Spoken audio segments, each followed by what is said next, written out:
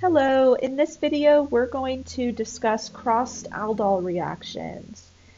So here, what happens if we try to combine two different aldehydes?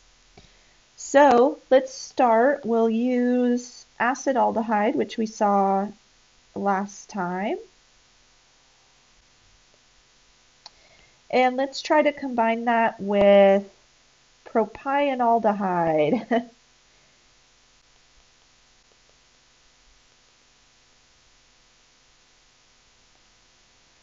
Okay, so our first aldehyde has 2 carbons, our second aldehyde has 3 carbons. Now, what I'll assume here is that we're going to have multiple molecules of each in solution. It's hard to just isolate, one molecule of an aldehyde or one molecule of anything really. So what could potentially happen is that 2 of the acetaldehyde molecules could react together. So that would give us the following beta hydroxyaldehyde that we saw last time. Another possibility is that 2 of the propionaldehyde molecules react together. So that would give us a different molecule.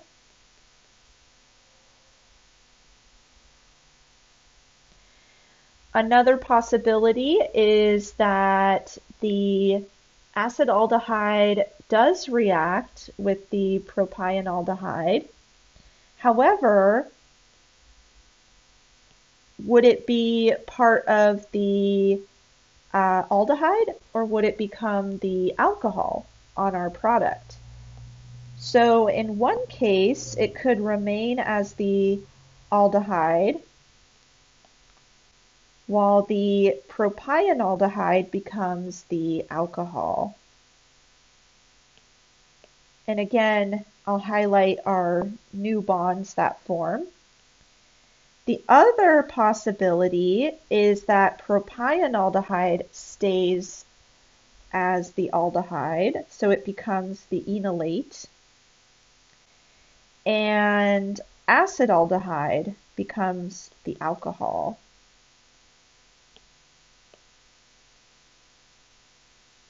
So we have the potential to form 4 products. That's way too many.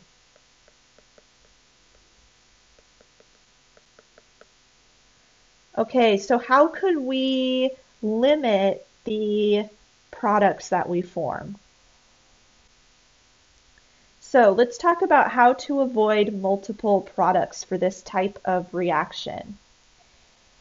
Now, the first one is obvious. Just avoid the problem. Don't mix different aldehydes. So maybe you could find a different synthesis pathway to make your product.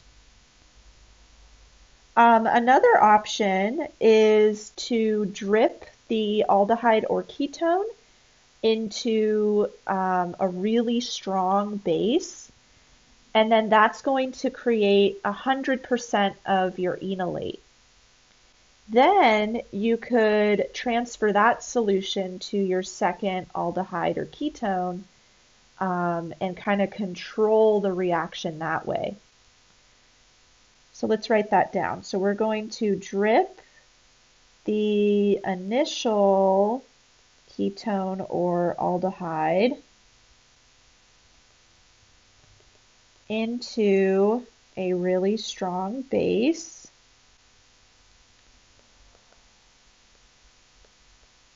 And one strong base that we have talked about recently is LDA, lithium diisopropylamide. So you could use that as your really strong base. And let's just draw that off to the side so we remember what it looks like here.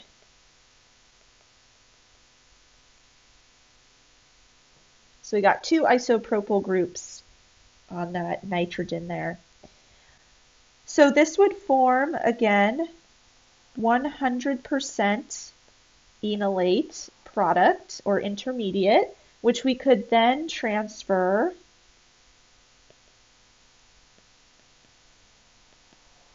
to the second aldehyde or ketone, depending on what you're reacting.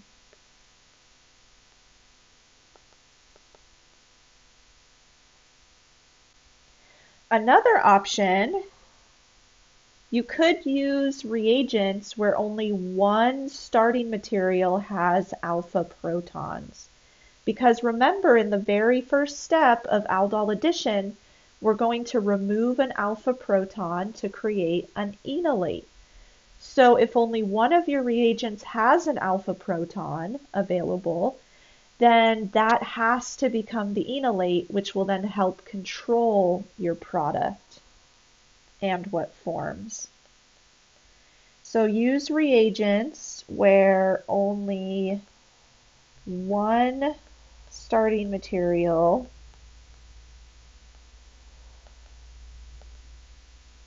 has alpha protons.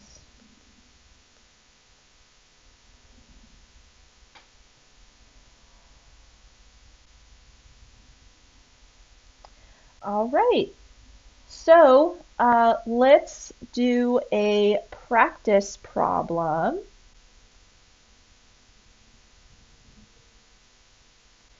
So in this practice problem, I'm going to give you the product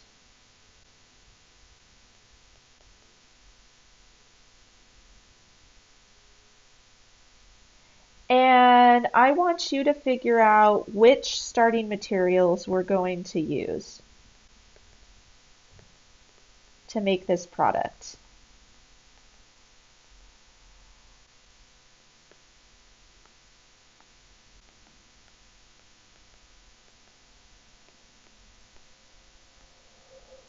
So feel free to pause the video, try to figure out your starting materials, and then we'll go over it together.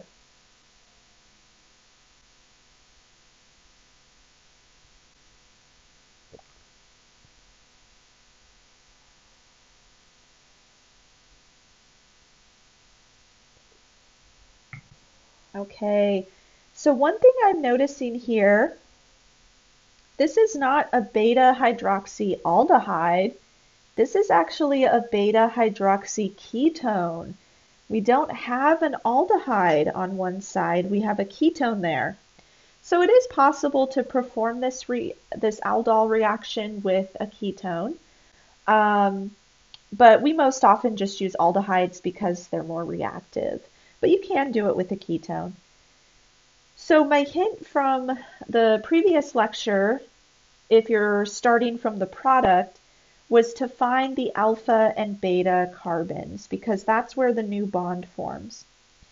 So let's see, we're going to start at our carbonyl carbon and move one carbon over. So that's our alpha carbon. And then we know the alcohol is on the beta carbon. So that is our new bond that needs to form in the reaction. And to figure out the starting materials, I'm just going to cut that in half.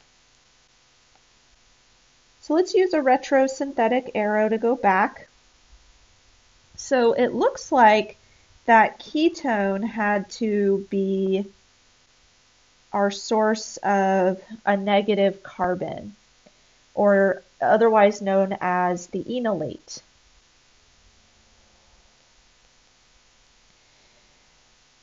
And then the other half of our product was an aldehyde.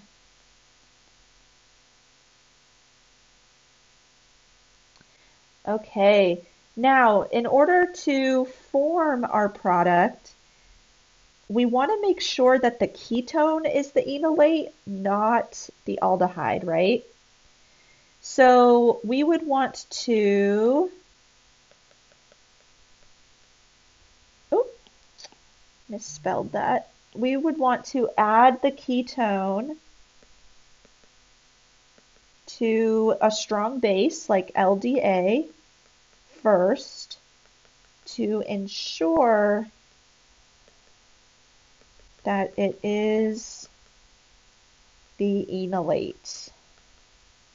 And then it would go on to attack the aldehyde as an enolate, and then we would get our desired product. Now, if we didn't do that, then maybe we would end up with a completely different product. Maybe the aldehyde would become the enolate and attack the ketone. So again, we want to try to control the experiment as much as we can in these conditions when you have two different starting materials. Or, like I said, you could just avoid this problem altogether and find a different way to make your product. Okay, let's look at another practice problem. So again, I'm going to give you a product, and you are going to try to figure out the starting materials.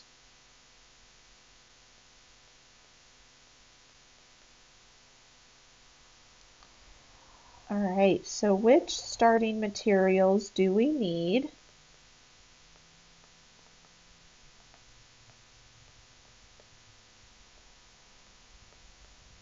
And in this product, notice that we have a double bond instead of an alcohol there.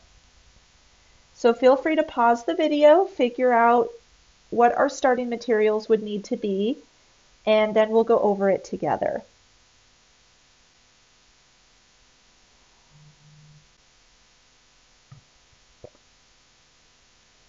Okay, so similar to the last problem, let's find our alpha and beta carbons.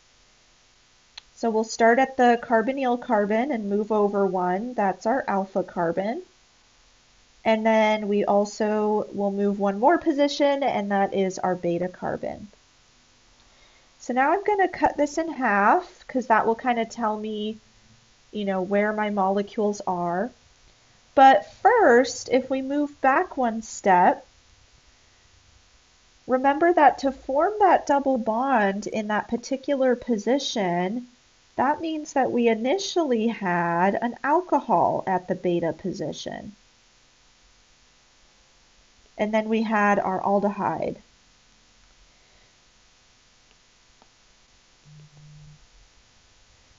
Okay.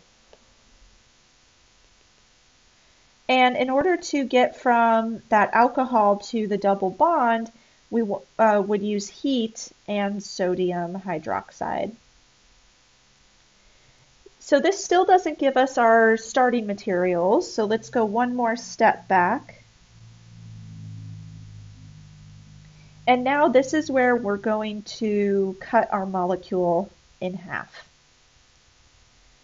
Now, the alcohol, remember, was initially a carbonyl group, and it looks like there aren't any other alkyl groups there, so this was probably an aldehyde.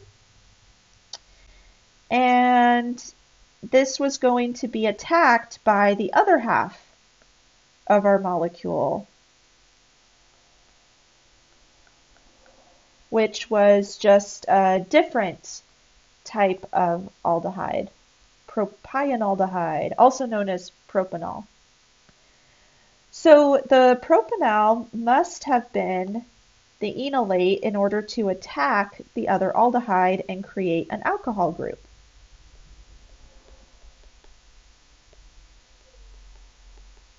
But also notice that the other aldehyde, benzaldehyde, doesn't have any alpha protons. So let's find our alpha carbons. Well, if we start at the carbonyl carbon, in one direction we have a hydrogen, but in the other direction we have our alpha carbon. And are there any protons on that alpha carbon? No. So remember, one of our strategies for aldol reactions is to use reagents where only one of the starting materials has alpha protons. So let's look at our other aldehyde. We'll start at the carbonyl carbon. Let's move over one. That's our alpha carbon. This one does have alpha protons. So that can become an enolate because a base could take one of those protons, leave a negative charge behind. But benzaldehyde, the other aldehyde, doesn't have any alpha protons, so it can't be an enolate and attack another aldehyde. So this is another strategy we can use to get the product we want. Make sure one of the reagents does not have alpha protons. Okay, so I think that's it for aldol reactions. Next time we'll start talking about more reactions, one of which is called the Claisen condensation reaction. So I will see you then.